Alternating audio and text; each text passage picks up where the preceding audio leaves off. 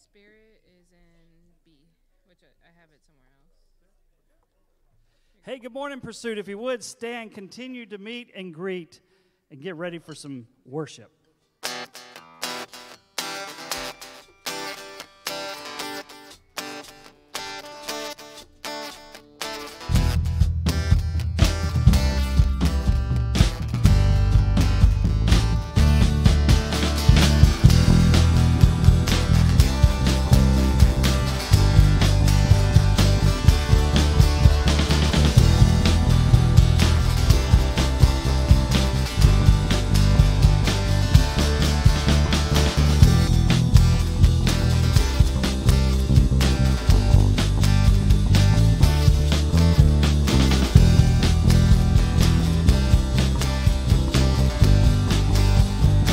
Sing with me.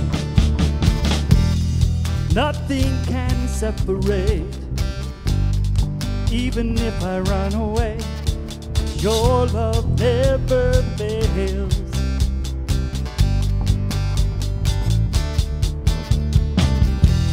I know I still make mistakes, but you have new mercy for me every day. Your love never fails.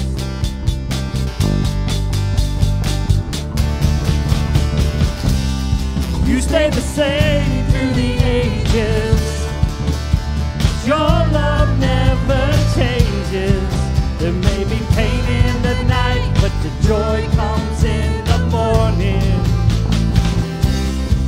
And when the oceans rage, I don't have to be afraid, because I know that you love me. Your love never fails.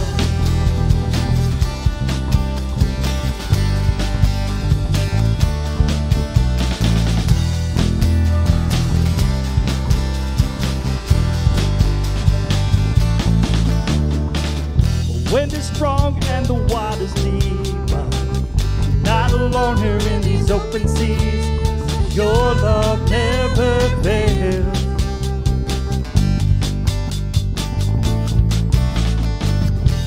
The chasm was far too wide. Never thought I'd reach the other side. Your love never fails.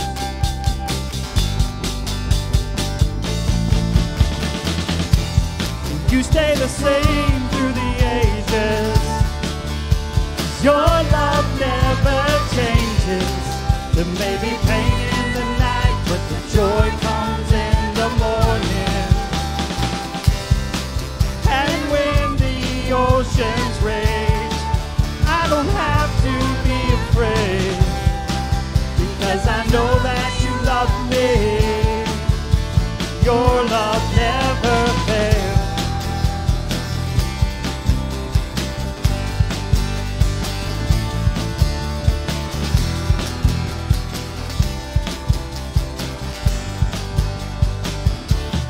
You make all things work together for my good.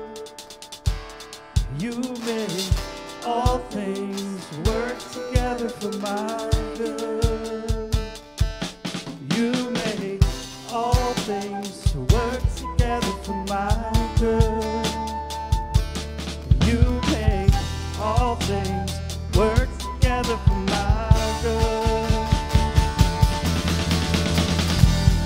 You stay the same through the ages. Your love never changes. There may be pain in the night, but the joy comes in the morning. And when the oceans rage, I don't have to be afraid, because I know that you love me. Your love never fails.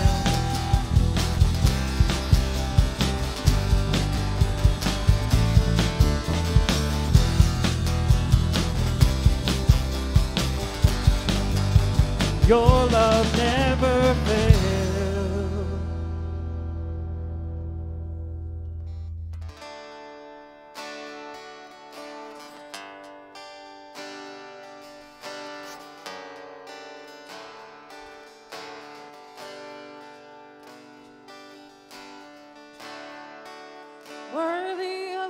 every song we could ever sing. Worthy of all the praise we could ever bring. Worthy of every breath we could ever breathe. We live for you. Oh, we live for you. Worthy of every song we could ever sing. Worthy of all the praise we could ever bring. Worthy of every breath we could ever breathe. We live for you.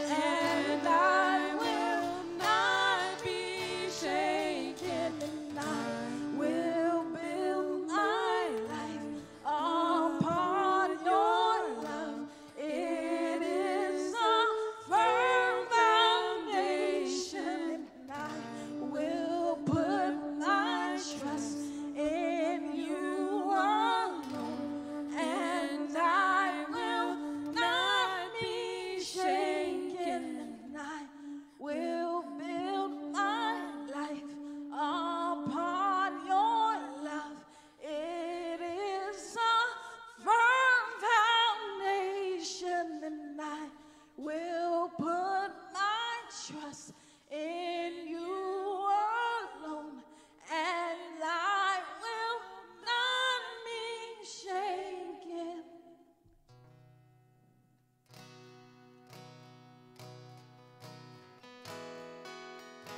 Glory to God.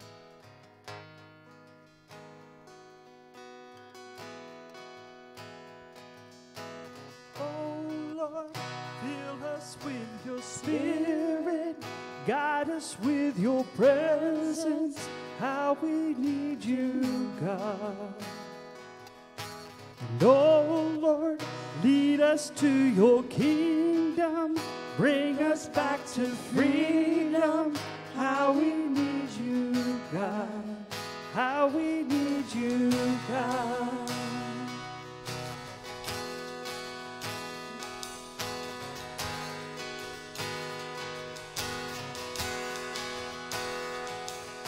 And oh Lord, fill us with your spirit, guide us by your presence, how we need you, God.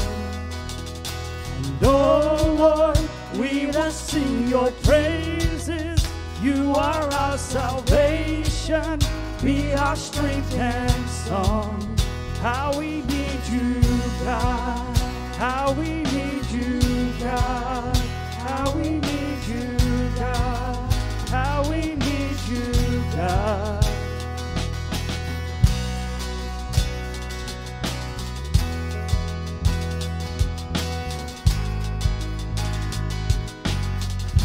Make this your prayer. Oh Lord, fill us with your spirit, guide us by your presence, how we need you, God.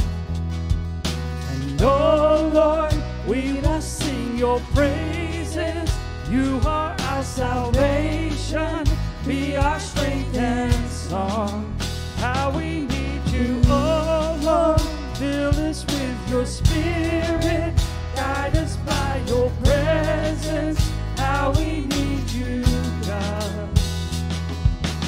Oh Lord, we will sing your praises. You are our salvation, be our strength and sound. How we need you, God. How we need you, God.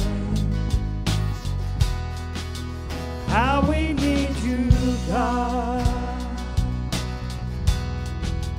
How we need you, God.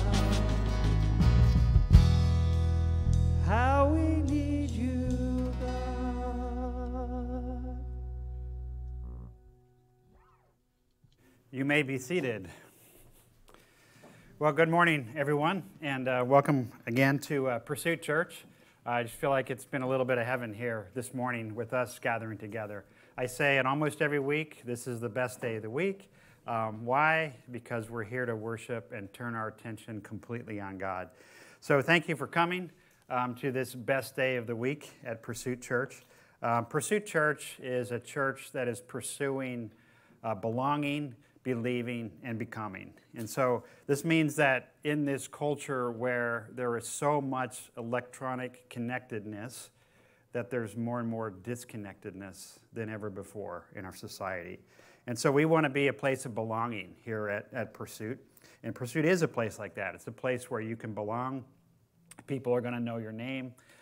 They're going to pray with you and pray for you.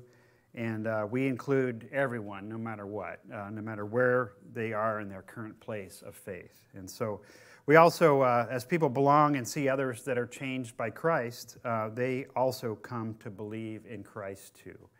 And when they believe, we want them to grow into everything that God wants them to be. And so we want to become what God has in mind for us. And so this is our mission. And it's our mission also that everyone here has that mission for their life, to help people belong, believe, and become. And so thank you for coming this morning. Now, I want to ask a question. This is my own personal survey. So just raise your hand if you have ever watched an episode of the TV series The Chosen. Okay, I just want to see who has and maybe who hasn't. And so a good number of us have, a good number of us haven't. And so what I'd like to do right now is, let me back up. My wife and I started binge watching this TV series called The Chosen.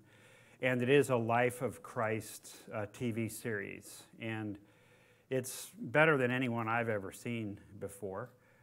Just the dramatics and just the acting and everything about it. It seems so vivid and real to the life of Christ. And but after the second season of this Chosen series, they invited 9 Gen Z students to come and binge watch this TV series. They didn't really tell them what was going on, but they brought them to Utah, and the students all gathered together and they binge watched this Chosen video. And so what I'd like to do right now is just show you it's a little 3-minute clip about that, and so then we're gonna have some prayer for Gen Z and students. So Gen Z, by the way, is basically anybody that's born, I guess, the year 2000 or later. I think that's right. And so the freshmen's in college, and you know, that age group is what we would call Gen Z. So let's play that video. I chose not to believe in anything. And I said, if I want to believe in God, you know, I'd have to believe in aliens and Sasquatches and the Loch Ness Monster and stuff like that. I think if Jesus were here right now, I wouldn't be ready to meet him. I feel guilty for so many things, and I just don't feel like I'm at a place where I'd be okay facing him. I like to assume the best in people, and so when I'm in church, every time I see people, I always assume that they have their lives together, and I'm just like, here. Religion quite often is something that we've been a little disenchanted by. I'm not deeply into the faith like I used to be. I don't want to serve a God that condemns good people to hell. What if I just die and burn for eternity, you know, because maybe they were right. I was saying to God, like, am I an awful person? And I just couldn't hear God's voice about it. I have so much doubt. What is the point of life? Why am I here? Do I even want to still be here? It was so intense to be dropped into a group where everyone had such a complex relationship with God and with Christianity. The experience was unlike anything I've really experienced before. Not knowing what religious TV show we're about to sit on a couch and binge watch with random strangers. We don't care if you love it, hate it. We hope you can at least relate to it. Help us understand what's happening here.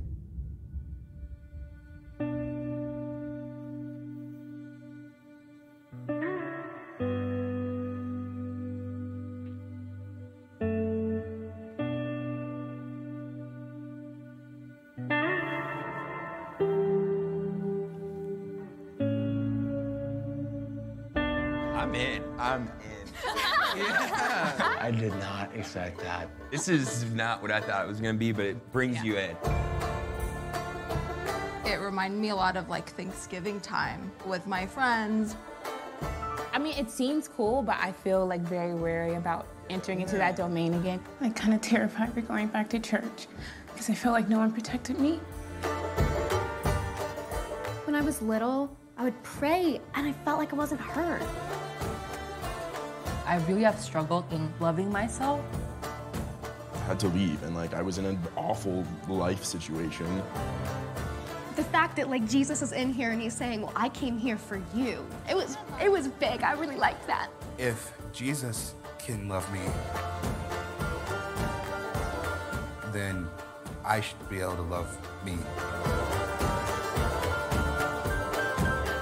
God is calling you.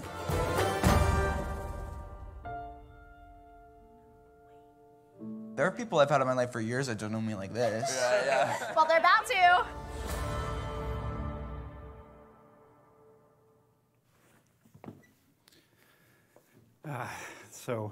There's actually a 2-hour live stream of those students watching The Chosen, and I would like for our church to come together to do that, because what really showed me is really how much we need to be praying for this Gen Z.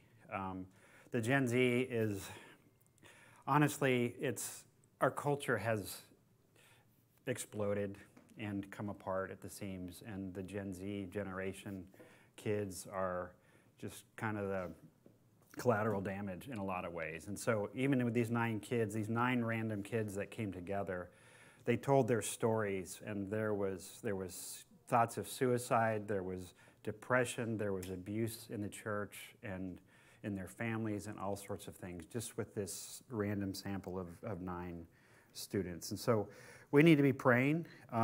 We need to be praying for our ministry as a church to UCF campus and everything we can do to be part of this community. So we're not a church that's going to aim at only one segment of society. We are diverse, but we want to begin ministries in every different segment, so that all of us can be involved in bringing the light to the world. So what I'd like to do right now is introduce Brian Rosenbaum. He's a leader of our what we call Pursuit Nights student ministry, and so I'd like Brian to come on up and just say a few things about himself and what Pursuit Nights is going to be doing. Good morning. Can you hear me? Well, thank you, Pastor Dave, for that introduction. Of course, like he said, my name is Brian Rosenbaum, and I am the leader of Pursuit Nights here. Of course, a little bit about my background. I came here 9 years ago, studied at UCF, Go Knights, Charge On. Lived across the street at Knight Circle. I know some of you probably live there or live there now. Hopped the fence one day, because there used to be a restaurant where I used to watch UCF football games, big sports fan. So I walk across. I saw that old sign on the side of the church. I decided to look it up and see, what, is this a church? Went home, Googled it. Came the next Sunday, of course, met Pastor Dave, had lunch at his house, and of course, the rest is history. So about 3 years ago, when Pastor Dave stepped up to become the pastor, he passed the torch to me to lead Pursuit Nights. And really what this group is about is really how can we grow, college students particularly, how can we grow in the Lord and thrive in college during these 4 years of our lives? Because again, college is definitely tough. Growing, leaving the house, trying to figure out what you're going to study vocationally, lots of choices, lots of friends, lots of groups. But the foundation has to be the gospel, and that's what we're all about at Pursuit Nights. Of course, we meet probably going to be Monday night, still trying to hash out the details, but really what we do is we pray, we share a meal, we study the Bible, and we really grow in glorifying God in all that we do, especially not just in our studies, but really in all things that we do. So, again, I see a lot of new faces out there. So, again, I want to welcome you all to Pursuit. Definitely after the service, if you ever want to hang around, talk to me. Again, my phone number, I think it should be on the slide up there. I think it's 907-952-1742. So if you ever want to connect, get lunch or something, here, reach out to me. My phone's always open. So, one more thing. Go Knights. Here we go.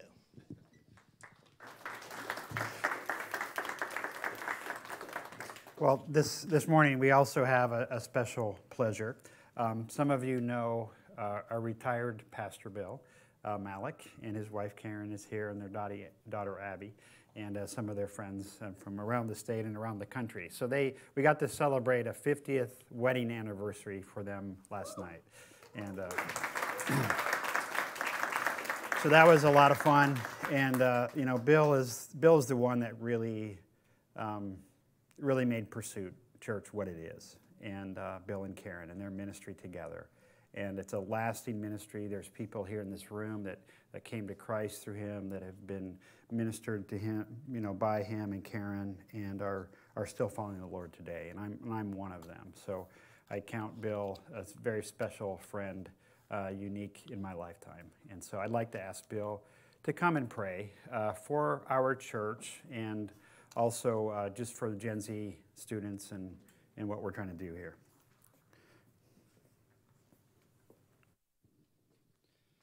Thank you, Dave. And you can preach a sermon if you want. Yeah. Right. Dangerous to put this in my hands, I'll tell you. It's wonderful to be here. It's wonderful to see you. It's wonderful to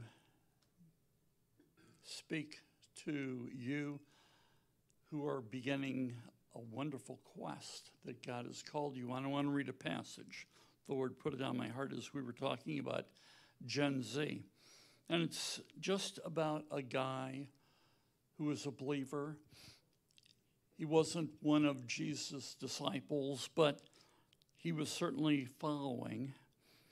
And the Lord put on his heart something in Acts chapter 8. It says, the Lord spoke to Philip and said, get up and go south. On that road you will find an individual. Share with him. God is going to be speaking to you in these days that you will trust him. There will be people that you will meet whom God is preparing, whom God has made a special appointment with that individual. And at that point, you need to obey God and speak and invite them here, invite them to go out for a hamburger, live a life of sacrifice for Christ, and you'll have his fruit. Pray with me as we begin. Gracious Heavenly Father, we thank you so much for the fact that Jesus said to his disciples that he would send his Holy Spirit and he would reside with us, lead us, guide us, fill us, baptize us, use us forever.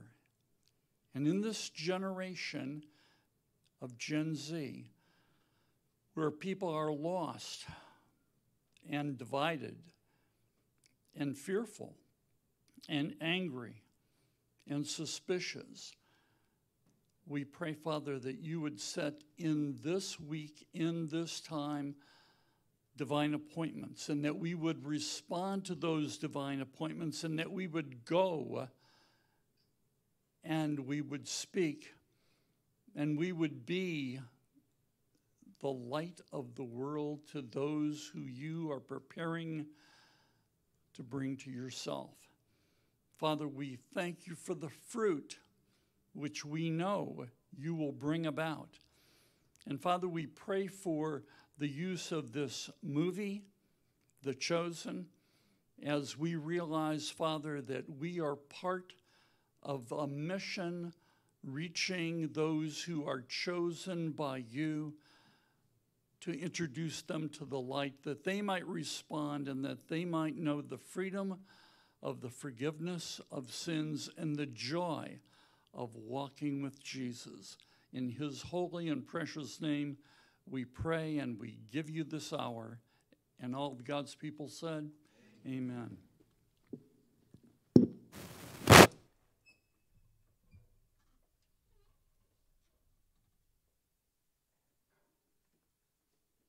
If you would, let's stand for our offering and worship.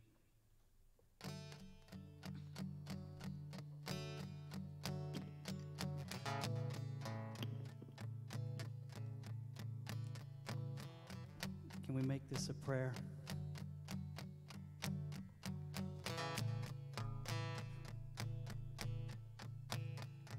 Take all I have in these hands and multiply, God, all that I am, and find my heart on the altar again. Set me on fire, set me on fire. Take all I have in these hands and multiply, God, all that I am, and find my heart on the altar again. Set me on fire, set me on fire. Here I am, God, arms wide open, pouring out my life, gracefully broken. My heart stands in all of your name, your mighty love stands strong to the end. You will fulfill your purpose in me. You won't forsake me, you will be with me. Here I am, God, arms wide open,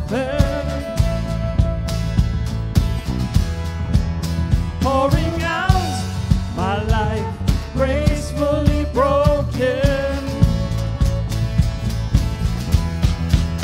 Here I am, God, arms wide open, pouring out my life gracefully broken.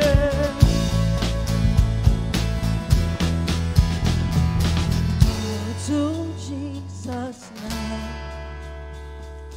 Oh, to Jesus now. Holding nothing back. Holding nothing back. I surrender. I surrender. I surrender. I surrender. Here I am, God, arms wide open, pouring out my life gracefully broken. Here I am, God, arms wide open, pouring out my life gracefully broken.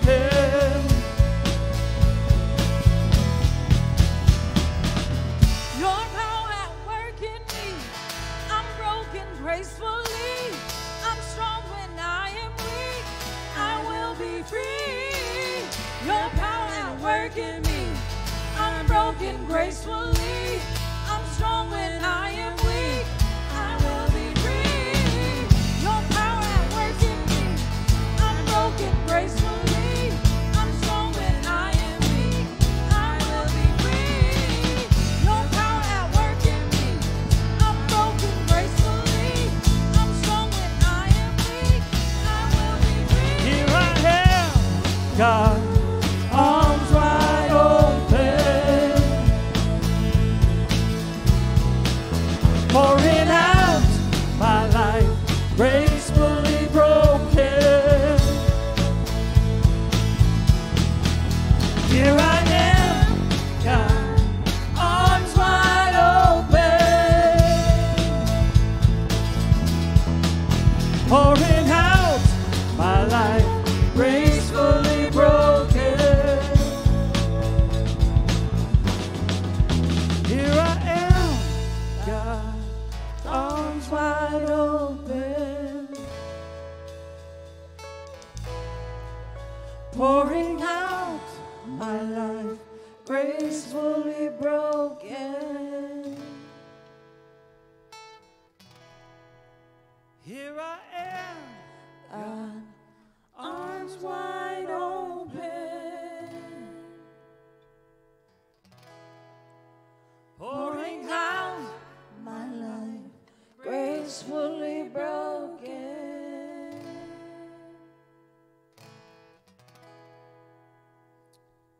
God, that you would give us the grace to hold our arms wide open and for you to find our hearts on the altar gracefully broken.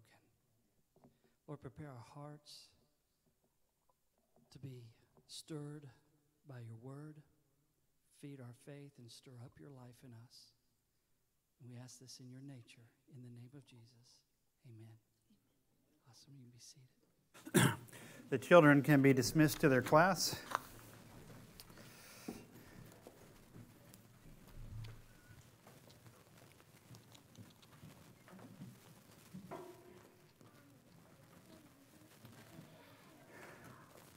So the title of this sermon is Changed People Be Like. Now, the very first color image of the whole Earth was taken from space by the Dodge satellite in 1967. So there it is. The Dodge satellite is not like the car company. Like, there is a Tesla in space, but the Dodge, I don't know, it's some acronym. But, okay, so this first picture of the whole Earth was taken in 1967. Now, a better photo from Apollo 17, actually it says a better selfie with the iPhone 13, was taken just a few years later. But the point is, isn't it something? Isn't it amazing how many years of human history it took before we could really get far enough away to get the big picture? And so, of course, you needed technology to build a rocket to send into space, a camera to shoot that pic. But the book of Matthew in the first few chapters is really an example of finally being able to get far enough away to see the big picture. And so Matthew had the vantage point of being, of course, with Christ and seeing the culmination of thousands of years of God's redemptive plan coming to be. And so the promised Jewish Messiah that was promised over and over in the Old Testament or in the Jewish Bible had come, and it was Jesus. And so he was a descendant of King David some 900 years earlier. And in many prophecies told that a Messiah or deliverer would come and be sent by God. But there was something unexpected here. So this was not just a man who would come to deliver people, the Israel people, from Roman oppression, but he was actually God come as a man to do what man could not. And so in Jesus' day, the people would have a difficult time kind of unraveling the years of teaching that missed the mark about the identity of the Messiah. And so to them, he was supposed to be a deliverer from their enemies. But as we have seen in earlier chapters of Matthew, the pronouncement of the angel was that, more importantly, Jesus would come to save his people. So to many, he would be a disappointment because they thought that political liberation was more important. But last week, we spoke about how the various events of Jesus' life in chapters 3 and 4 of Matthew point to him as the promised king of Israel.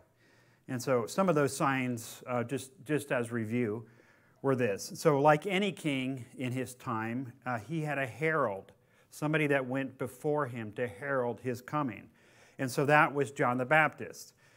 Jesus also had a coronation ceremony, but that was his baptism.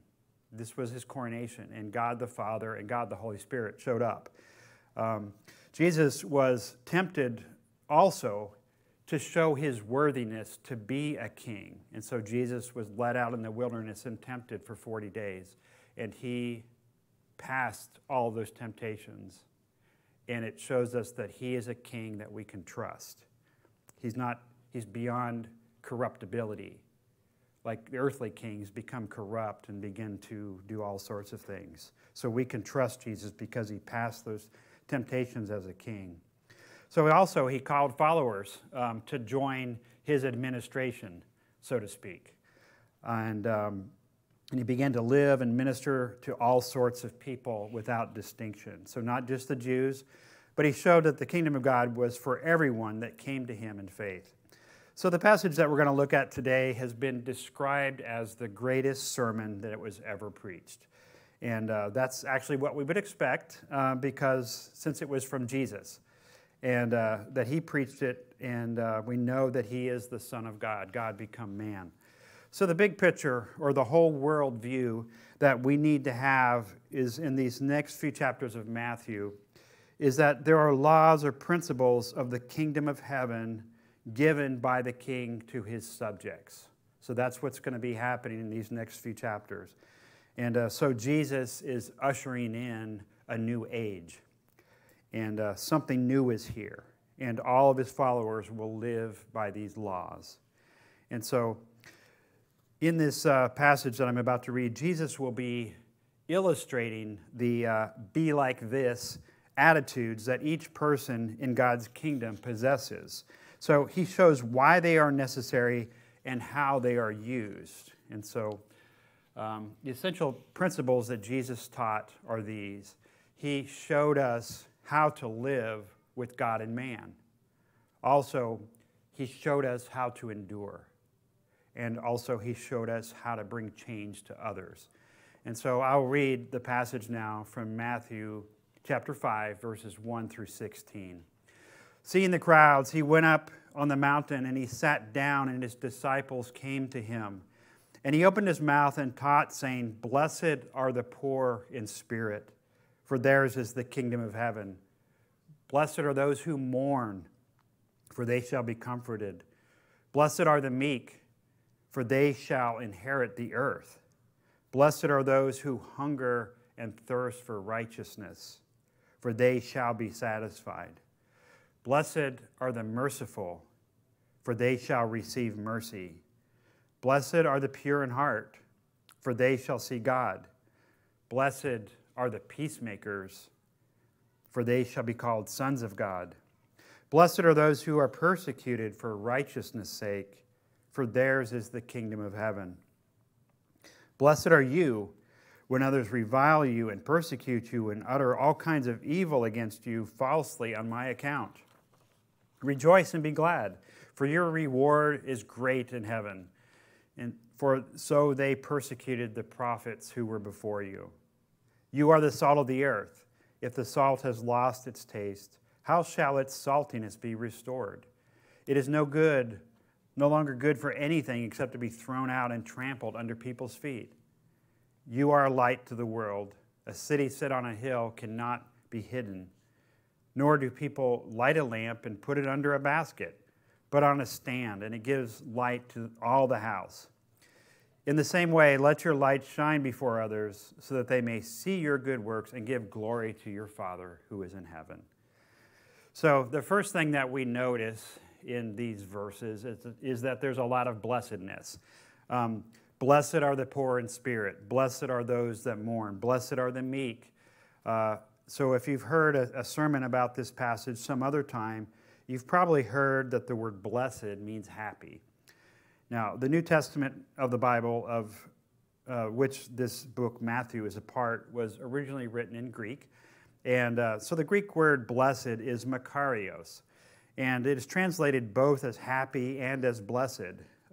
It's one of those words that meant both.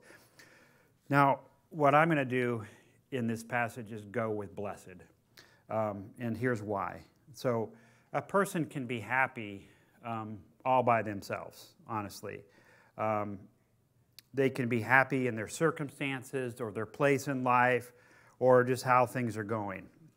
And the question is, where is God in all of this happiness? The Bible speaks of living in relationship with God. And where is God if blessed means happy? Many people are happy and do not live or have God in any place in their life. And so, besides, does it make sense to say happy are those that mourn? They're clearly not happy, and so it must be something more than that. And so you'll also notice that as a result of being blessed, they receive something. So blessed are the poor in spirit, for theirs is the kingdom of heaven. Blessed are those who mourn, for they shall be comforted. Blessed are the meek, for they shall inherit the earth. And so on and on. And so this shows that blessed means that a person will receive something, and it's not just because they're happy. It's because God is too.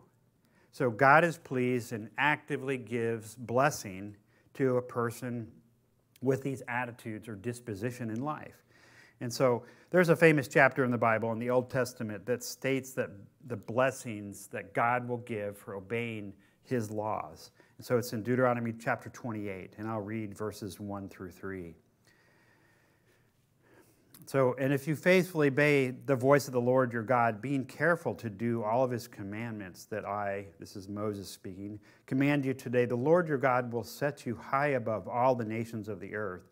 And these blessings shall come upon you and overtake you if you obey the voice of the Lord your God. Blessed shall you be in the city, and blessed shall you be in the field. And it goes on and on. The point is that it's the Lord that is the one that blesses. So he is the one that makes it happen. And so the second thing that we should notice is that those that are blessed have already received. the words say, blessed are. That's past tense. Blessed are. And so this means that because of their way of living, they are already blessed and are going to be further blessed. So this is important to understand that these people are already blessed. Now, you notice that Jesus said to his disciples, he said, you are the light of the world. This shows that these people depicted in these Beatitudes are already in the kingdom of heaven. So these Beatitudes are descriptions or illustrations of people that have already been blessed. And so the question is, why is it important to see this? And we know this because if we look at the commonality among these various attitudes that bring blessing, what is it that's common among them? So it is that people depicted here are giving, they're merciful, they're self-sacrificing, they're not looking out for themselves, but they're looking out for others, and they're focused on God. And so as Christians, we know how that happens.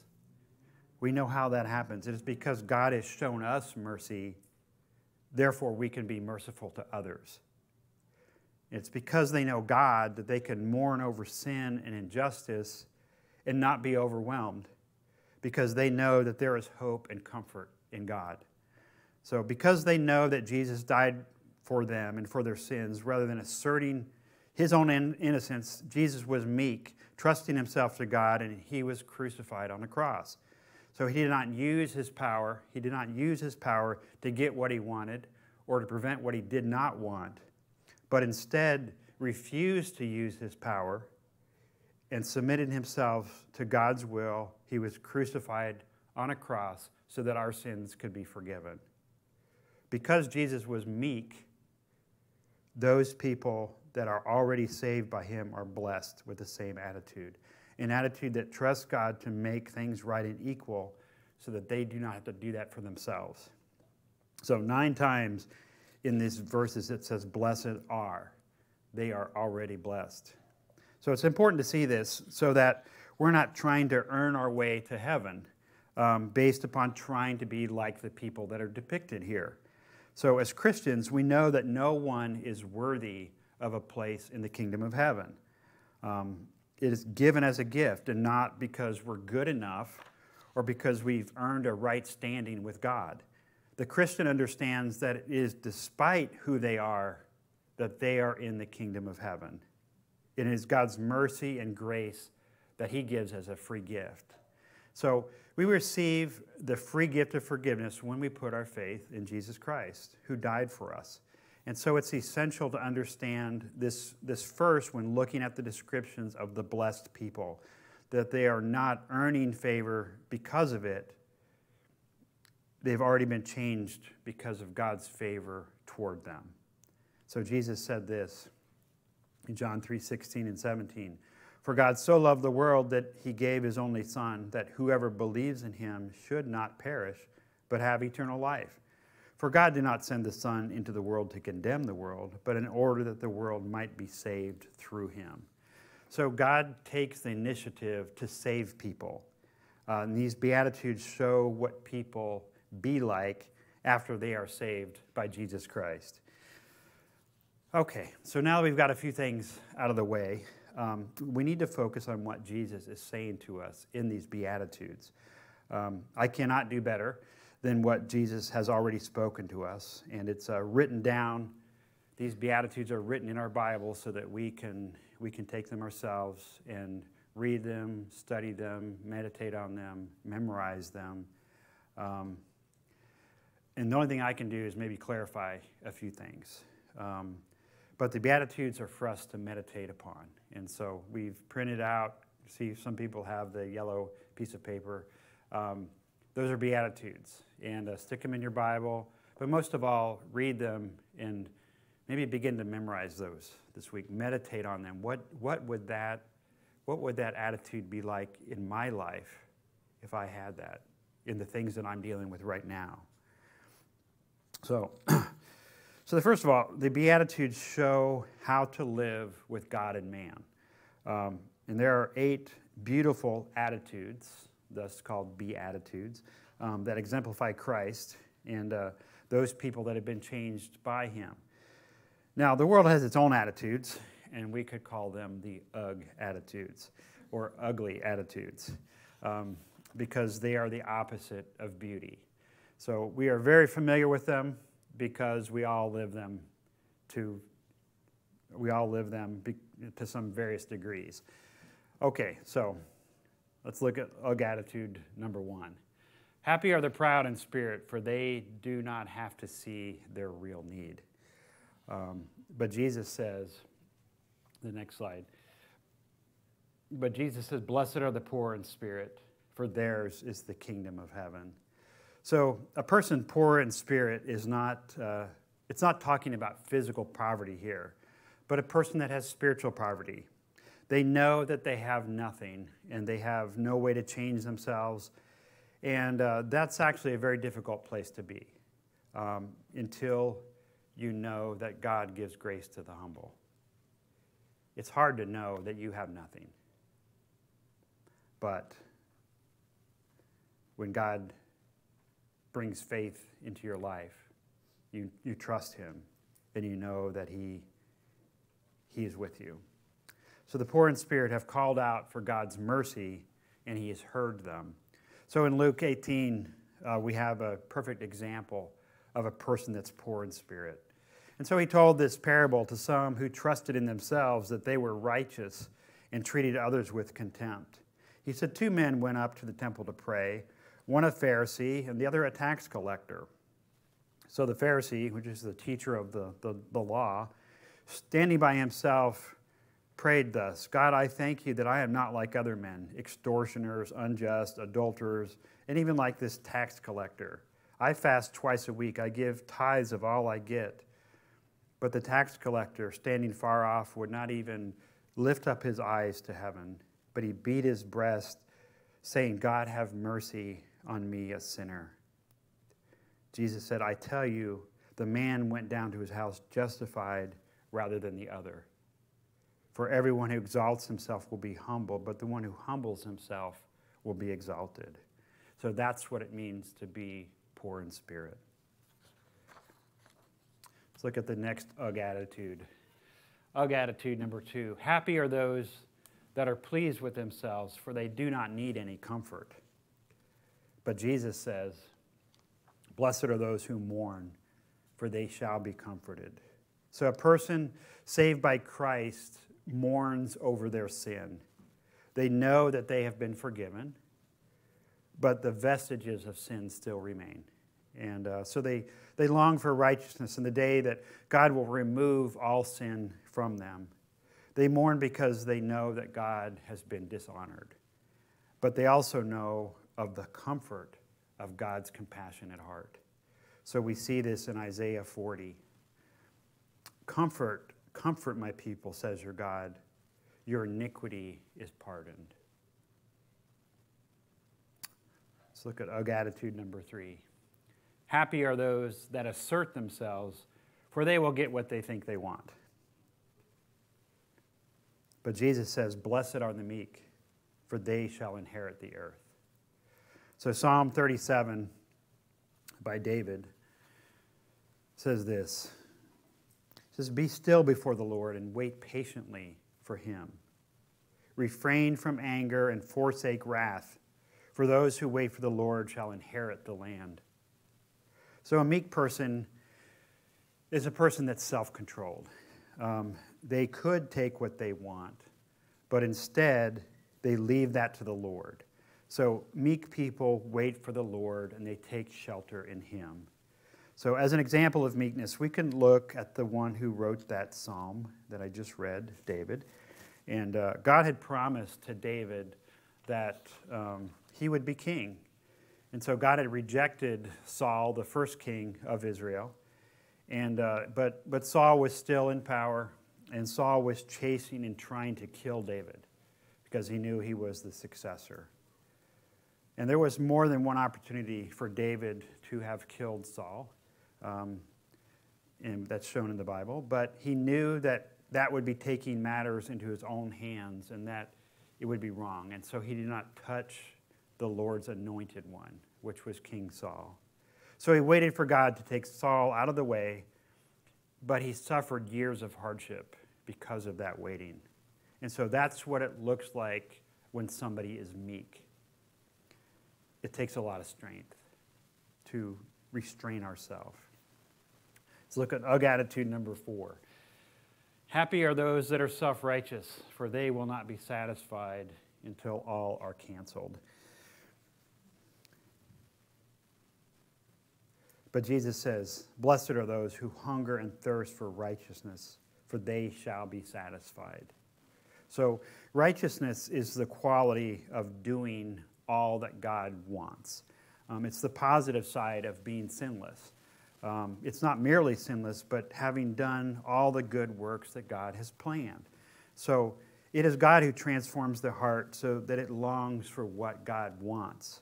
We understand what God says in Ephesians 2:10. It says, for we are his workmanship, created in Christ Jesus for good works, which God prepared beforehand that we should walk in them. So God prepared your life in advance. He prepared the good works for you to do, and he wants you to fulfill them. So a righteous person is not just a sinless person, but one who actively does God's will. Let's look at UGG attitude number 5. Happy are those that exact justice, for they shall get what is fair. Versus what Jesus said, blessed are the merciful, for they shall receive mercy.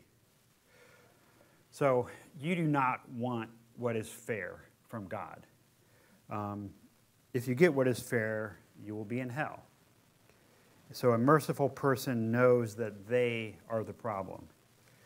They ask God for mercy and not for what is fair.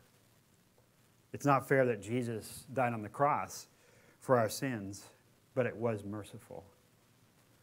So we don't try to force change on others, but rather forgive as we have been forgiven. So we could continue with the UGG attitudes, but you already know what the world thinks because you're a part of it. And we also think that way too. But Jesus forgives us and he cleanses us when we fall back and we succumb back to those ways again. Blessed are the pure in heart, for they shall see God. Blessed are the peacemakers, for they shall be called sons of God. Blessed are those who are persecuted for righteousness' sake, for theirs is the kingdom of heaven. Those that are already in the kingdom of heaven do for others what God has done for them. So Jesus showed the principles that for how to live with God and man, and he also shows us how we are to endure. And so in verse 10 of chapter 5, it says, blessed are those who are persecuted for righteousness' sake, for theirs is the kingdom of heaven. Blessed are you when others revile you and persecute you and utter all kinds of evil against you falsely on my account. Rejoice and be glad, for your reward is great in heaven, for they persecuted the prophets who were before you. Jesus had to show his followers that they would be persecuted, that there would be people spreading misinformation about them. And so Jesus showed his followers that they would be blessed in heaven, just like the prophets that came before them. So I think that must have impressed the disciples to think of themselves as being counted as equal among the prophets. To the degree that a person is persecuted for their faith, they are counted in with the prophets and given a prophet's blessing. So the writer of Hebrews reviews the lives of people of faith in the Old Testament. And so Hebrews 11:13 following, it says, these people, these heroes of faith, all died in faith, not having received the things promised, but having seen them and greeted them from afar, and having acknowledged that they were strangers and exiles on the earth. For people who speak thus make it clear that they are seeking a homeland. But as it is, they desire a better country that is a heavenly one. Therefore, God is not ashamed to be called their God, for he has prepared for them a city. So Jesus has done several things in teaching us in this passage. He showed us the principles of how to live with God and man. He showed us how to endure. And now he's going to show us how to bring change to others. So after the Beatitudes, Jesus continues his teaching in verse 13. He says, "You are the salt of the earth, but if salt has lost its taste, how shall its saltiness be restored? It is good, no longer good for anything except to be thrown out and trampled under people's feet. You are the light of the world. A city set on a hill cannot be hidden, nor do people put a light or light a lamp and put it under a basket, but on a stand, and it gives light to the whole house. And in the same way, let your light shine before others, so that they may see your good works and give glory to your Father who is in heaven." Changed people change people. So a Christian is one who reflects the light of God, what the light of God has shown on him or her. So we're like the moon.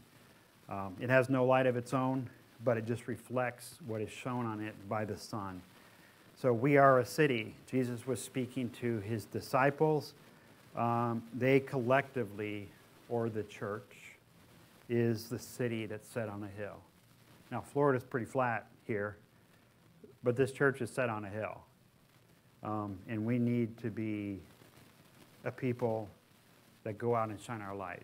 We need to be in the community so that the world can see us and not hidden under a bushel. So we need to be out there in the world giving light to all that need it. Change people, change people. In conclusion, let me illustrate this with my own life. They wanted me to switch the mics, I think. All right. Are we good? Okay, better. In conclusion, well, let me back up. Change people, change people. And what I'd like to do is illustrate that with my own life. When I was in high school, I was a pretty lonely kid. I was like some of the Gen Z kids that we saw in the video, perhaps. And high school can be maybe the hardest time of life for people, and college too. So we need to have a lot of compassion for students as they're trying to figure out life and where they're going. But I was quite lonely because I used to stutter. And because of that, I wouldn't initiate very well in relationships, and so I just found myself alone. The Lord used that in my life, but I was lonely. And so by the time high school was over, I started having some friends, and one invited me to church. And my family had dropped out of church years before, and I felt guilty because I knew that God was important. In any case, I went to church with them on Sunday nights so that I could, just be with some friends. And one night, something happened to me that I will never forget. And so two of my friends were talking to one another after the service, and they were a few rows up and ahead of me, and they were girls, and apparently they had some kind of argument or spat between them, but one of the girls went up to her friend and apologized to her and said that she loved her. Now, I was stunned by that because I could see that they were mature beyond their age, which was probably about 16 years old. And I knew it was because of their faith in Christ that they could do something so genuine and so loving. And I'd never seen that, especially in people so young or among any friends that I'd ever had. And so I was kind of completely undone. Now later, in talking to this young lady, probably blubbering along, I don't know about what, but she was insightful enough to know that I needed Jesus in my life. And so she shared the gospel with me. And so I think she shared John 3:16 first. For God so loved the world that he gave his only son, that whoever believes in him should not perish, but have eternal life. And then she took me on a little journey through the book of Romans, in Romans 3:23. For all have sinned and fall short of the glory of God. That rang true to me. I knew that everyone was a sinner. And also Romans 6:23. For the wages of sin is death. And I sure felt like that. I felt like I was dead toward God. And But, she continued, the free gift of God is eternal life in Jesus Christ our Lord. And when she said that, that somehow I knew that I got it. I knew where she was going, that eternal life must be a gift, and no one could earn it. It made sense to me. In Romans 5:7, for one will scarcely die for a righteous person, though perhaps for a good person one would even dare to die. But God shows his love for us in that while we were yet sinners, Christ died for us. And finally, Romans 10:9 and 10. Because if you confess with your mouth that Jesus is Lord and believe in your heart that God raised him from the dead, you will be saved. For with the heart one believes and is justified, and with the mouth one confesses and is saved. And so she asked me then the most profound question that I've ever been asked in my life. She said, David, have you ever asked Jesus into your life? And I knew at that moment that if I did, I would be putting my trust and my faith in Christ, and all these promises of the Bible would be then true for me. And so I said no, and she said, would you like to? Yes. That was my answer. And then she said, well, then pray after me. And she said, Lord Jesus, forgive me because I know that I've sinned against you. Please forgive my sin and come into my life. And I'm repeating this. Give me eternal life as a free gift. Make me into the person that you want me to be. Amen. So I prayed that prayer, and I knew that I was saved, and not because of any virtue that I had, but despite my sin. And that's when I knew I was a real Christian. And so you see, changed people change people. And so I'm so glad for the change that God made in my friend that led me to Christ. Please pray with me. Father, we thank you for the truth of the gospel, that it changes us. Lord, we don't live all these virtuous beatitudes except that we're already changed by you. We can be merciful because you've been merciful to us. We can be meek because we can trust you with our lives. We thirst for righteousness because you put that hunger inside of us. Thank you, Lord, for the renewed heart that you give us as Christians and the Holy Spirit that lives within us. And so, Father, we give you thanks. We desire, Lord, to be lights in the world. Lord, help us, compel us, propel us, Lord, into the world that we can serve you. In Jesus' name, amen. Stand with me.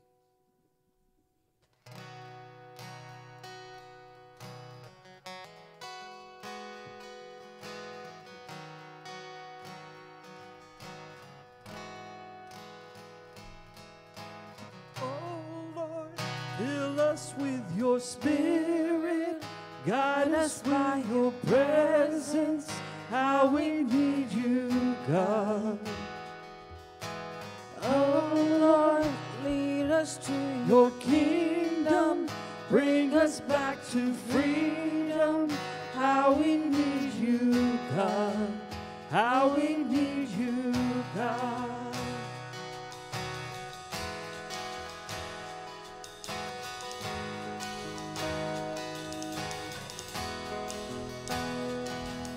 And oh Lord, fill us with your Spirit, guide us by your presence, how we need you, God. Oh Lord, we will sing your praises, you are our salvation, be our strength and song, how we need you, God, how we need you, God. How we need you, God. How we need you, God.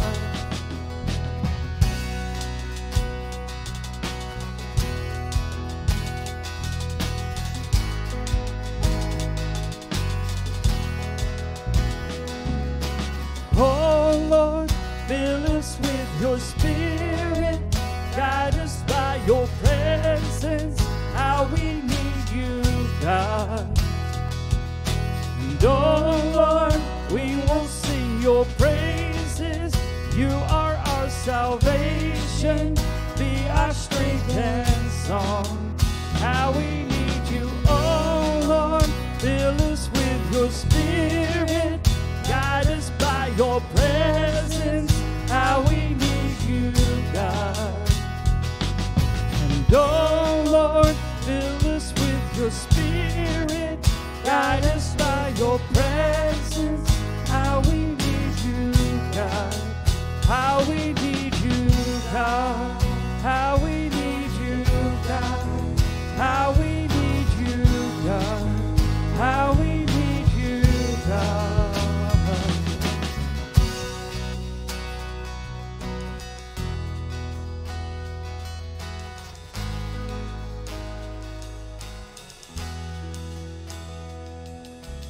Oh Lord, fill us with your spirit, guide us by your presence.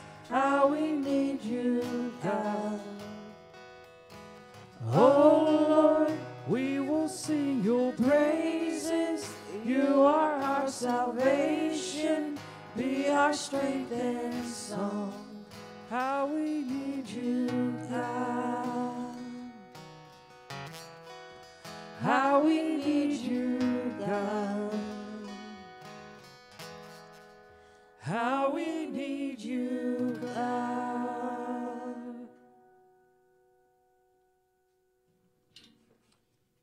And now for the benediction.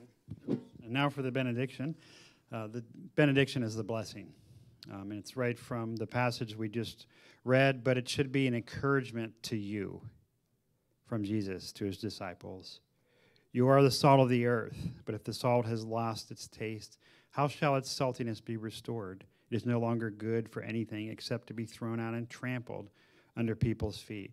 Don't let that happen to you. You are the light of the world. A city set on a hill cannot be hidden, nor do people light a lamp and put it under a basket, but on a stand, and it gives light to the whole house.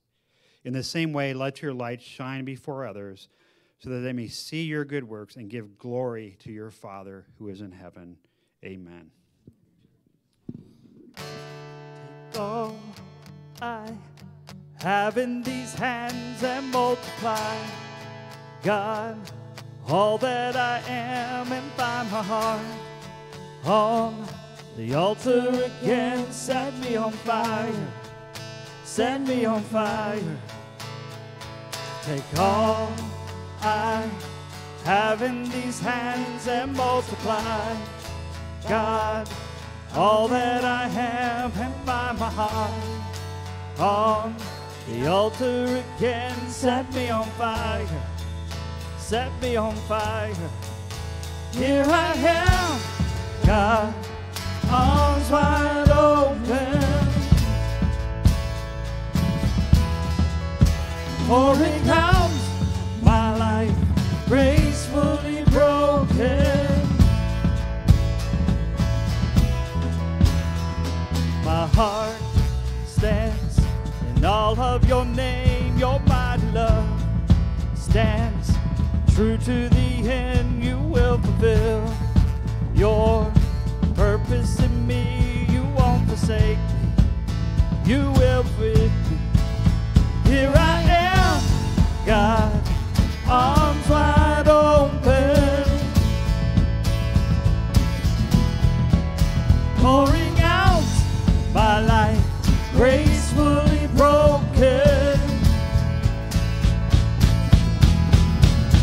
Here I am, God, arms wide open, pouring out my life, gracefully broken.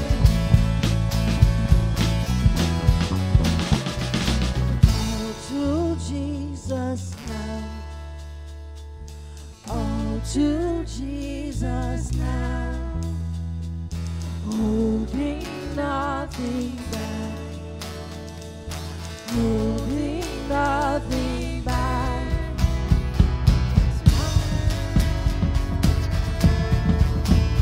I surrender. I surrender.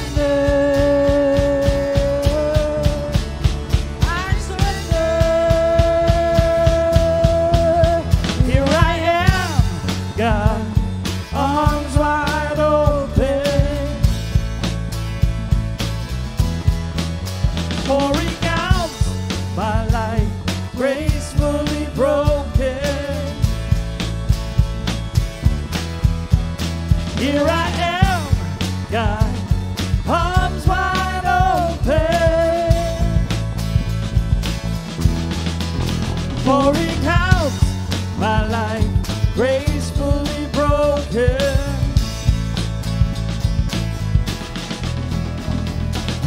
Your power at work in me. I'm broken gracefully. I'm strong when I am weak. I will be free. Your power at work in me. I'm broken gracefully. I'm strong when I am weak. I will be free. Your power at work in me. I'm broken gracefully. I'm strong when I am weak. I will be free. Your power at work in me. I'm broken gracefully. I'm strong when I am weak. I will be free. Here I am, God, arms wide open, pouring out my life, gracefully broken. Here I am, God, arms wide open, pouring out my life, gracefully broken. Here I am, God, arms wide open, pouring out my life, gracefully broken.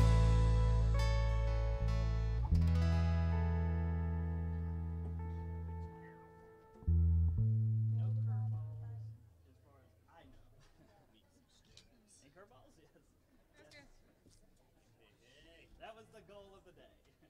Stay away from the curveball.